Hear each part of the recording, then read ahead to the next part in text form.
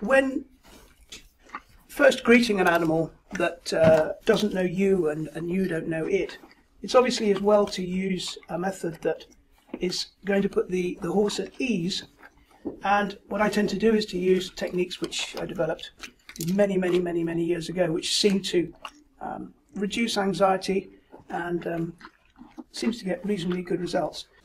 Just so their sense of smell is very acute, like their sense of hearing. And then I just literally ask the pony to step back a little bit, just one step like that.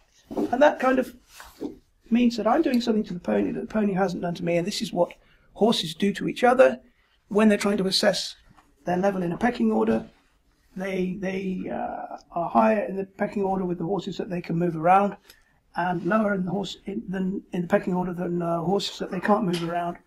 I keep my head turned to the side so as to not, I mean, this is a particularly friendly little horse, but anyway, keep my head turned to the side. If a horse was to lift its head, it would brush my cheek, it wouldn't catch me in the chin or the nose. Also, I'm not staring straight in the eyes in a predatory manner. What I then do is to stroke the horse behind the eye, which tends to have a calming effect. But one hand is always on the noseband, just with a loose noseband. I'm not trying to crank it down.